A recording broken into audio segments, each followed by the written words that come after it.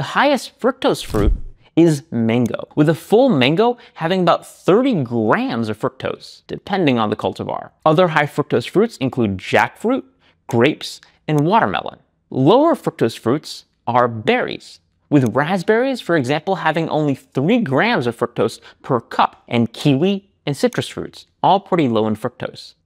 And of course, the non-sweet low-carb fruits, like coconut, avocado, and olives. And if you're wondering where honey falls, it's about 8.6 grams per tablespoon. But a big note of caution: be careful when Googling high vitamin X food or high vitamin X fruit, as you can get profoundly misleading results. For example, Google will tell you that a mango is rich in vitamin A, but 1 cup of mango, which is 165 grams, contains only 89 micrograms of vitamin A, or vitamin A precursor, which is only 10% of your daily value. By comparison, just 1 single ounce, 28 grams of beef liver, contains over 2,000 micrograms of vitamin A. So while mango might be a relatively high vitamin A fruit, it is not actually a high vitamin A food. So if you're interested in the nutrient of a food, what I recommend is Googling the absolute amount, and then cross-referencing that to the recommended daily allowance or recommended daily intake, where applicable.